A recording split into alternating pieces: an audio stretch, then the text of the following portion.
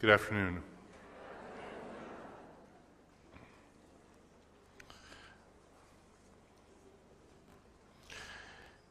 I would like to preface my remarks by saying to those for whom the following applies that I love you as my brother priests and as my brothers and sisters in Christ. Thank you.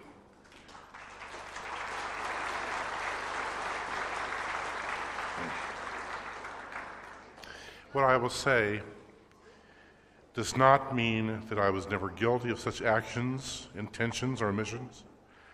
It rather points to errors that are still being made today in Jesus Christ's church by his ministers and by his followers.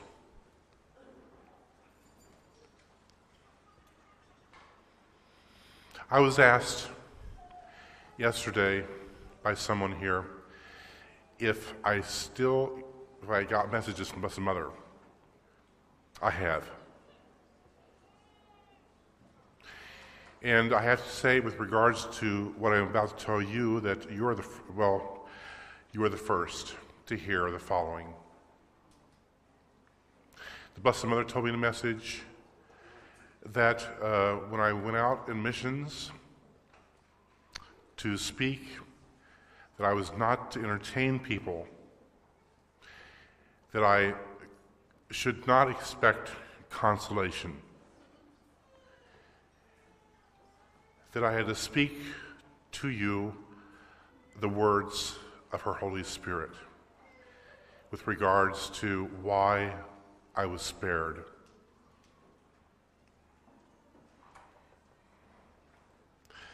I see many areas to be addressed in the church today, and I can truthfully say that all my expertise to the fact that I was judged by Almighty God and was spared in his divine mercy. Today is a very special day to me.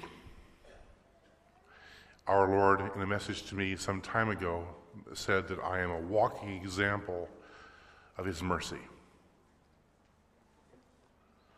The following is the second part and the most important part of my experience that I have to address to the Catholic Church worldwide. And I would like to again preface my remarks by saying that not everyone that I am addressing is guilty. So please keep that in mind. The first area that needs attention all over the world is the matter of confessions. One only has to go to a parish on a weekend to see the downfall and the collapse of this great sacrament, which was instituted by Christ himself. Jesus instituted the sacrament with his first appearance to his apostles after he rose from the dead. His first words to them after he entered the upper room through a bolted door was, "Peace be with you." And again, he said, "Peace be with you. As the Father has sent me, so I send you." And when he had said this, he breathed on them and said, "Receive the Holy Spirit. Whose sins you shall forgive, they are forgiven. And whose sins you shall retain, they are retained." We find that in John chapter 20, verses 21 to 23. This is why confession takes place, the sacrament of reconciliation, and why the priests are recipients of such power to forgive or to withhold forgiveness. So what's the problem?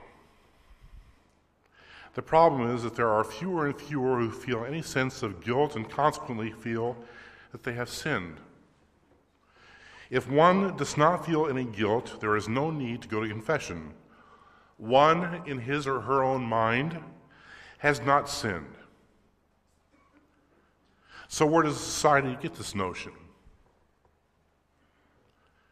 I blame a great deal on psychologists and psychiatrists who have told people, and sometimes publicly, that they don't have to feel guilty about this or that.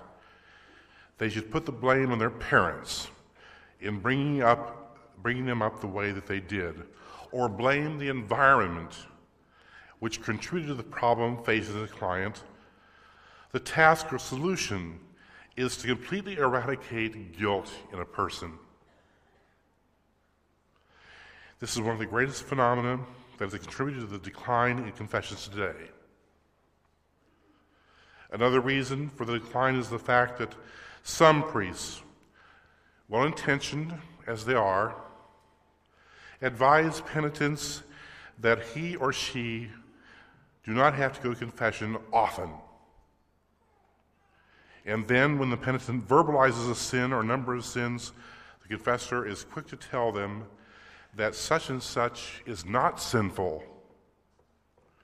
but rather a result of tension, anxiety, or overtiredness. Consequently, the penitent is made to feel or to think that most of all of his sins or her sins are really not sinful at all, but merely human weaknesses that are due to some physical abnormality or phenomena. Most Catholics do not have a choice in confessors. Some go to other parishes where there is a priest who is more traditional in his treatment of a penitent, but some feel they cannot leave the parish boundaries to attain the peace of mind and soul that they are so desperately looking for. The results of these encounters are that people no longer feel a need to go to confession. Plus, they feel the confessor is not as compassionate and as understanding as priests used to be. One of the biggest atrocities of the priesthood today, and raging rampant in all parts of the world, especially the United States as I've seen it today, is the verbalization of opinions by priests to laity about matters of church doctrine. Priests sometimes forget that they are ordained representatives of the church and therefore should preach what the church teaches.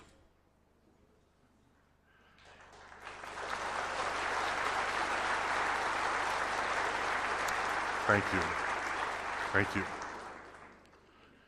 If a priest wishes to give his opinion on a matter that has been strictly defined by the magisterium of the church, then he should take off his collar and tell those whom he addresses that the following is his opinion regarding the matter. This goes for confessional practice and for the pulpit as well. Priests are ordained ministers of the church. One of the greatest missions in parish life in the past 25 or 26 years is the fact that the priests have not mentioned or directed in their homilies the subjects of hell, eternal punishment, and God's righteous judgment or his righteousness, his anger. The righteousness opposite of his love. If that is the fact, then the idea of a parishioner feeling or coming to terms with the fact that they have to or should go to confession is totally missing. We have not wanted to upset parishioners, and we especially do not want to upset wealthy parishioners who write large checks to the parish and are good givers.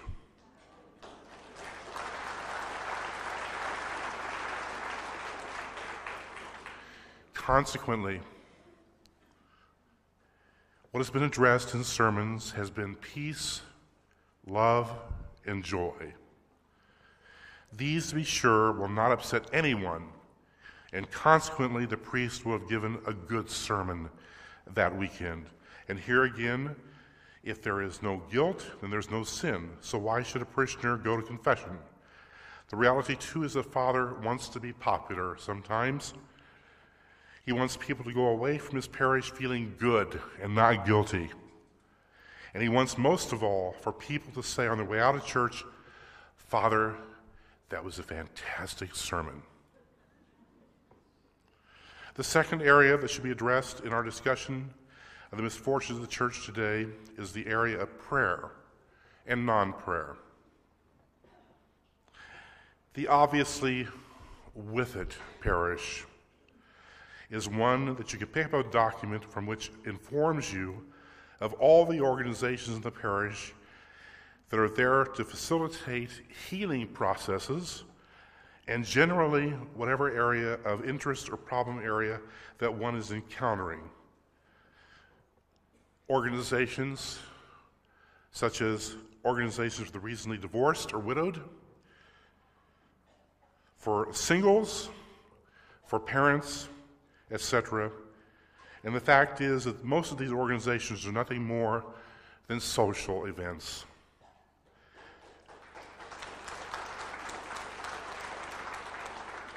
Thank you. Where a person is made to feel like he or she can be helped in their situation because there are people encountering the same situation. Whatever happened to prayer? Ever since Vatican II, which was greatly misinterpreted and misunderstood, a lot of paraliturgical services have been unduly dismissed from parishes all over the world at the discretion of priests and parishes. Prayer vigils such as novenas, holy hours, benediction, and even perpetual adoration of the Blessed Sacrament have been deleted from parish activities for quite some time now.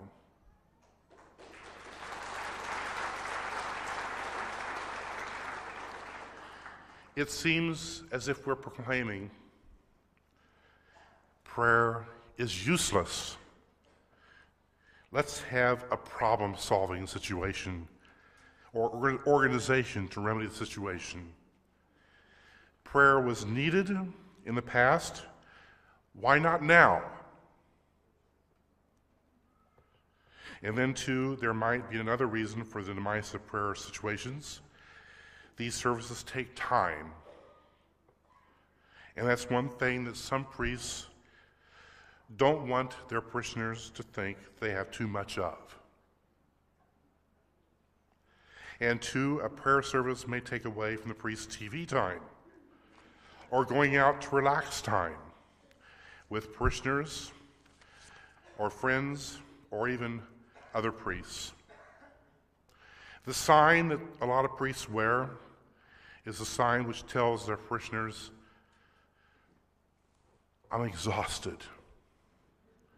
Please, don't ask me to do anything else. Consequently, the parish priest has more and more and more time to do absolutely nothing.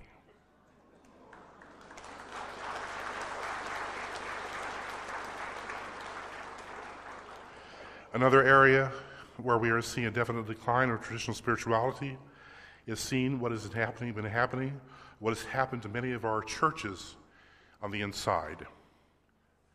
In the name of ecumenism, a lot is being done that strips us now of our Catholic faith and makes us something less than who we were and we were baptized to be. Many churches now do not have kneelers.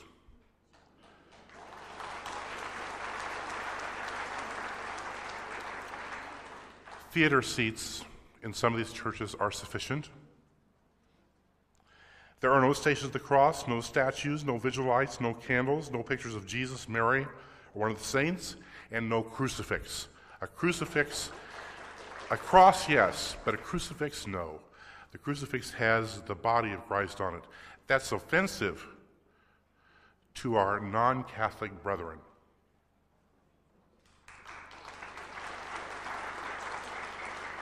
Also, the presidential chair has replaced the tabernacle at the center of the sanctuary.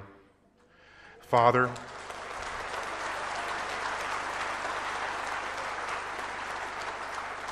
thank you. Father is now the focal point and not some nondescript vault that just has wafers of bread in it. The tabernacle is now off to the side, or unfortunately in another room in the church, but definitely out of sight.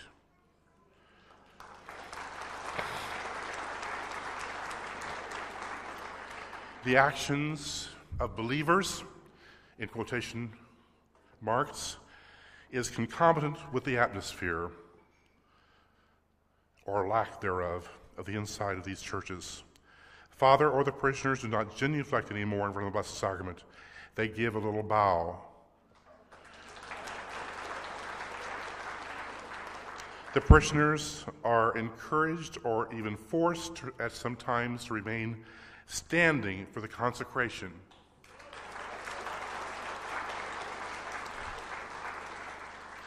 Kneeling is so old-fashioned, don't you know? One too might look on how parishioners dress for Mass these days, a very casual, if not slovenly way. And one might mention also that the more fastidious parishes have lay ministers who have been commissioned to do almost everything in the parish except say Mass, hear confessions, marry, and bury. I know of a certain parish in Washington State, in the United States, where the pastor has a lay woman give the homily at Masses during the weekend for 3 weekends out of 4. In some churches, the priest will sit in the chair at communion time while the extraordinary ministers distribute Holy Communion under one or both species. Thank you. This is forbidden. But it seems that the less Father has to do, the better. In the 1950s, one heard the comment that there was no greater fraternity than that of the priests. At that time, that was probably a true statement of where the priesthood was and what priests meant to each other. But things have changed since then, and it is a whole new ballgame now. Priests now are not so supportive of fellow priests. In one diocese of the United States, and I suspect that the same is true all over the world, there are generally 2 ways of looking at one's fellow priests. One is, Father is doing a magnificent job and is really trying, and his fellow priests are saying, what's he trying to prove? The other is the fact that Father may not have both oars in the water, so to speak. He may have made some error, grave or minute. His fellow priests are saying, see, I told you so. What else can you expect from someone like that? This is sad, to say the least. And then, where is the priest to turn for help?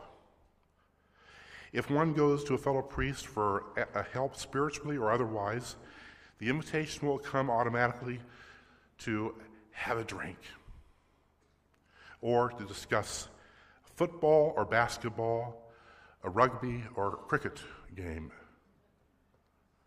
the teams and the scores. After all, when priests get together, they shouldn't talk shop. They should enjoy their golf game or the dinner out and not turn the situation into some type of counseling situation or session. But ironically enough, we still have in our diocese priests who are referred to as a priest's priest. These men are seen by other priests as holy and as gifted priests one can go to if needed by any priest who is having difficulties with almost anything. The final area of concern for our purposes is that of CCD, the Confraternity of Christian Doctrine classes, the classes for students who are unable to attend Catholic schools for religion. At least since the beginning of the 70s, our CCD texts have been void of Catholic doctrine and dogma.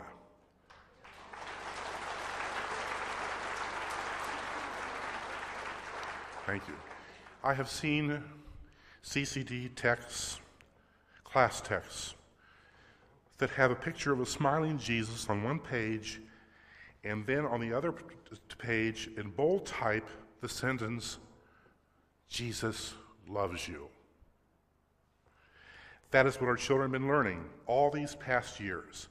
They have been left out learning the commandments, the laws of the church, mortal and venial sin, and the difference between the two. They have been denied learning how to make a good confession by examining their consciences. They have been denied learning what is possibly short of faith concerning the real presence of Jesus in the Blessed Sacrament.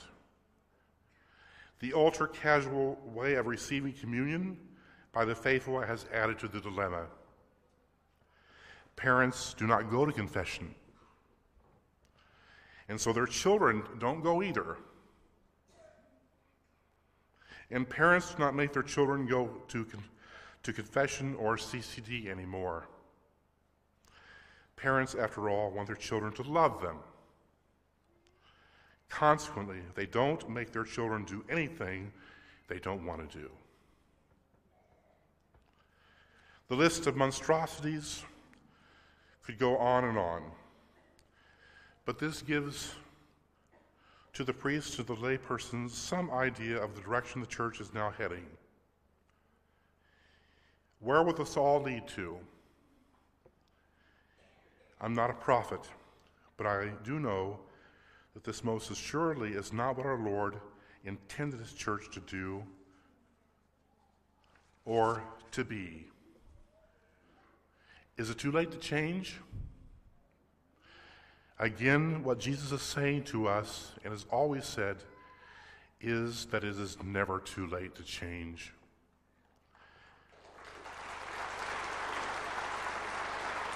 Thank you. He states very categorically that we should take advantage of his mercy while we still can, because when he comes as judge, it will be too late for his mercy. He is patient, he is merciful, and he's loving. God bless you.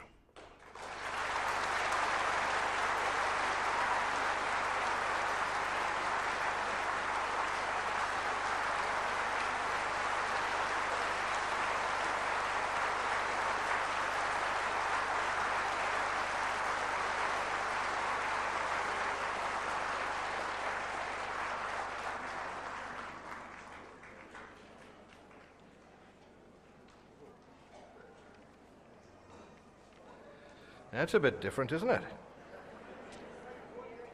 Oh, ho, ho. Shades of my late father there.